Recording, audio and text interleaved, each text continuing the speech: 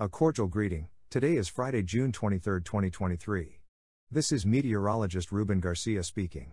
In this video, we will be talking about the possible development of one or two cyclones in the eastern Pacific zone during the next week. It is very likely that we will see the development of the first tropical storm of the 2023 hurricane season in the eastern Pacific. I take this opportunity to mention that the forecast associated with Tropical Storm Brett and its passage through the Caribbean, as well as Tropical Storm Cindy and its future passage near Bermuda, was discussed in a video I recorded earlier in the day. If you're interested, please search for the video on my YouTube channel. During the next few days, we will be closely monitoring the area south of Mexico. It is important for residents of the states between Chiapas, Oaxaca, Guerrero, Michoacán, and Colima to pay attention to the bulletins during the next few days. The National Hurricane Center has identified two areas of interest for cyclonic development. The first one is associated with a low-pressure system located near latitude 10 degrees north. It has a 90% chance of becoming the first cyclone of the hurricane season. If it becomes a tropical storm or hurricane, its name would be Adrian. Additionally, please note that the National Hurricane Center today marked a new area south of Mexico with a 20% chance of cyclonic development. If we have the development of two storms, the second one would be named Beatriz. Although this hurricane season has started quite slowly in the eastern Pacific region, remember that we have the El Niño phenomenon. Therefore, it has been forecasted that the eastern Pacific hurricane season will be more active than usual. Furthermore, atmospheric conditions are favorable for the generation of low pressures and instability in the eastern Pacific at least during the next week. This may be contributing to the formation of these cyclones. Additionally, sea surface temperatures remain above normal by 1 to 2 degrees Celsius, which can aid in the strengthening of these future cyclones. The important thing is to determine if they pose a risk to southern Mexico. Although it is still too early to say with certainty, let's see what the forecasts from the best global models say.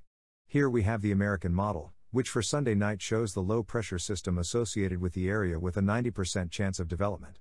Additionally, this model develops a new low-pressure system to the west of the Costa Rica and Nicaragua region. In the projection of the GFS model, you can see that by Tuesday, two tropical storms have formed. The first one is located south of El Salvador and Guatemala, and the other one is located south of Guerrero or Michoacán.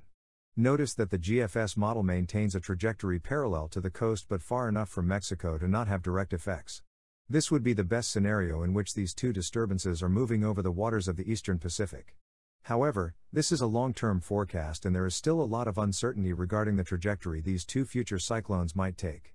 On the other hand, if we look at the forecast from the European model, it is quite similar to the first area we are monitoring. Notice that it possibly develops a tropical depression or tropical storm by Monday, located south of Guerrero. It also shows the second low-pressure system to the south of El Salvador. Like the American model, it maintains a trajectory for the first system parallel to the coast of Mexico, moving away without causing direct effects. Also, note that it does not develop the second low-pressure system. That is the main difference between the American model, which has a hurricane developing from the low-pressure system forming west of Central America. However, the European model does not anticipate the development of that low-pressure system. That's why, for now, the National Hurricane Center maintains a 20% chance of development in the next 7 days. We will be attentive to see if these two models reach a consensus that gives us greater confidence in the forecast. Other models, such as the German model, develop both low-pressure systems. The first one follows a path towards open waters of the eastern Pacific, and the second low-pressure system possibly follows a trajectory parallel to the southern coast of Mexico, but far enough to not have significant effects. The ensemble members of the European model have a 90 to 95% probability that the first area of disturbed weather will develop into a tropical depression in the next 5 days. There is a 30 to 40% chance that the second low-pressure system will develop into a tropical depression.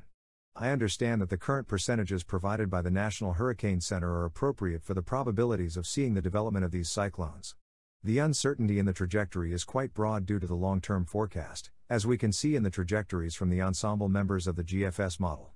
At least the first disturbance apparently will take a northwest trajectory, moving away from the Mexican region, and there is considerable consensus regarding that trajectory. However, for the second low-pressure system developing to the south of El Salvador and Guatemala, there are different scenarios.